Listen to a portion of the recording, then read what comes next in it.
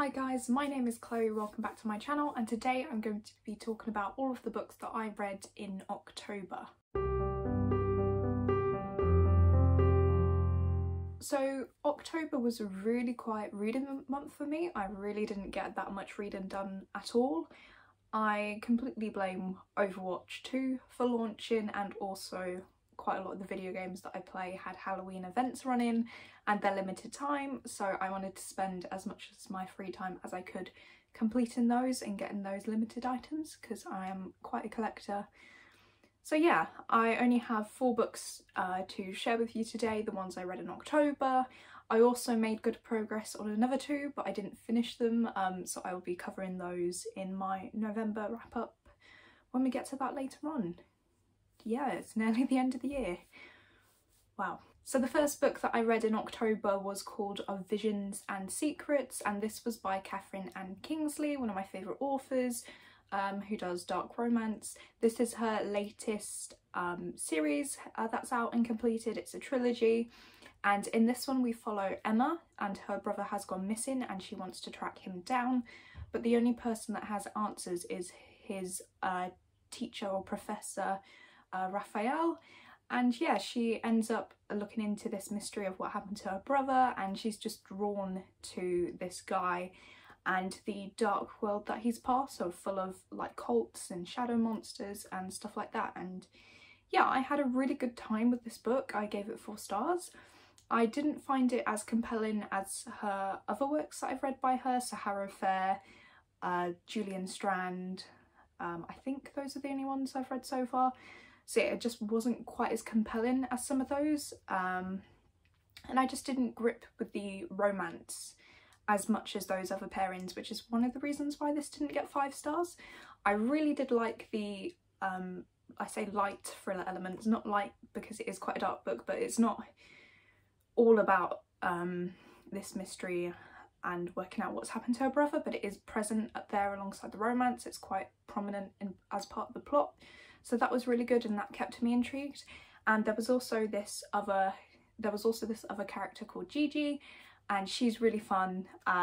She's a queer character in the book, so I think she's bisexual, either bisexual or lesbian, I couldn't quite remember. But yeah, she's a lot of fun and she has some fun interactions with our main character. And yeah, overall it's a really good time, and I'm intrigued to see where the series goes, because there wasn't really much wrapped up in book 1, so there's a lot of questions that I want answered in the remaining books. So yeah, that was the first one, and that one, yeah, I read, it was an ebook that I read.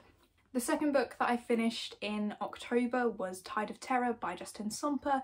This is the second book in the Vampirates series, and in this one we follow the Tempest twins as they attend Pirate Academy, which was really interesting and different to the previous book so far, so that was fun. But yeah, I can't really say too much more than this because it's a sequel, but we are following Grace and Connor Tempest, who set sail from their hometown because their parents died and they didn't want to become orphans and adopted. Well, they were orphans and they didn't want to be adopted by the other villagers because they weren't very nice. So they set off on an adventure on a boat, but unfortunately a storm destroyed the ship. Connor ended up on a pirate ship and Grace ended up on board with the Vampirates, and yeah, the story just picks off from there. I've been having a really good time reading this series so far. It's so nostalgic for me and it's just good fun. Yeah, we got to see some more of the magic elements in this book, which was quite interesting. There was a way of communication going on between Grace and the Vampirate ship, which was really interesting to read about, and I loved that we got to see more of the Vampirate characters again, even if they were only in it a little bit. So yeah, that's why this one didn't get 5 stars. I gave it 4 stars again, just because all of my favourite characters are the Vampirates and they just weren't present as much as I wanted them to.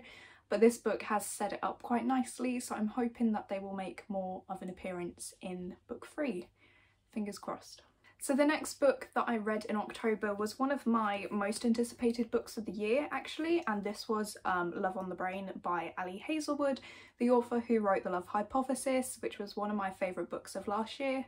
And yeah, this one is really good. So this one this time was an enemies to lovers romance, following Bea and Levi as they have to collaborate on a project for NASA. And yeah, it was just really interesting. It was really good. I loved the story. I loved the side characters. I just didn't like their romance and Bea and Levi as much as I did Olive and Adam in the first book. I just liked their dynamic a lot more. So that's why this one is going to get 4 stars and not a 5 again. I just didn't love it as much as I did with The Love Hypothesis. It's still really great, and I'm definitely going to read this one again at some point. But yeah, I did like Bea, I think, had a bit more of a personality in this book compared to Olive, which was one thing that I really liked. And yeah, this one really highlights again some of the misogyny that is present in the STEM environment again, which is really important, and I'm glad like the author raises that because it's something that still needs to be sorted, so that was really good. But yeah, overall I just think not as great as The Love Hypothesis, and that's probably one of the only reasons why this isn't getting 5 stars, is because I love that book so much and it's not as good, so it has to have a 4. But yeah, super excited to read her next one. I think it comes out next year, so I'll be looking forward to reading that one as well. And the final book that I read in October, yep, this is definitely going to be my shortest wrap up of the year so far. But yeah, this one I'm so glad that I finally read. I've been trying to get this one read for a while now and I just haven't, but now I've done it. And yeah, this one was Dracula by Bram Stoker, which I've now read. Yay. And yeah, this one, well, I think most people know what Dracula is about, but in this one we follow Jonathan Harker, who's a solicitor, and he's been sent to Transylvania to help his new client buy property in London and move to London. But his new client is Dracula, the vampire, and he doesn't want to let him leave, and bad stuff happens. And then back at home we're following Mina, who I think is either his fiance or his wife, I can't quite remember. And she's concerned for Jonathan because she hasn't heard from him, but also concerned about her friend Lucy because she's becoming paler and paler as the days pass and something is amiss there and not quite right. And yeah, that's basically the premise of Dracula. Overall, I enjoyed it. I gave it 3.5 stars and it was better than I was expecting, considering last time I only got like a third or so in, put it down and never got back to it. I definitely think the first half of this book is a lot stronger. So this book is told in diary entries from the main characters, and at the start we get Jonathan's diaries as he's at Dracula's castle, and that I think was the best part of the book. The atmosphere was really strong, it was really creepy, I was super intrigued. But then as it sort of got midway later on when we were following all of the characters, I kind of just got a bit bored. And I think that's just because it was too long for me, this book. Well, my edition is like 460 pages. And I'm not a massive fan of classics. I do find them more boring than other works, so that might just be a me thing. But I got bored when later on in the book they were just tracking down boxes of dirt, and it was just like, it took them so long to do and we didn't need that many pages to cover that. That was just something that really annoyed me and just bored me, really. And another thing that I didn't like about this book was just how dramatic it was, especially in the final half, especially when we were following some of Mina's entries. They were just dramatic and over the top, and I know that's because it's a work of its time, it's a classic, that's how people talked and spoke back then, but it just really annoyed me and grated on me. It's kind of like me, I'm a massive fan of Doctor Who, I love the show, but if I go back and try and watch like the classic Who, I just can't because it's so over the top and everything's awful, and that's just because it was a work of its time, it was good then, but because I'm looking back on it now I just don't enjoy it as much. So it's kind of like that, if that makes any sense.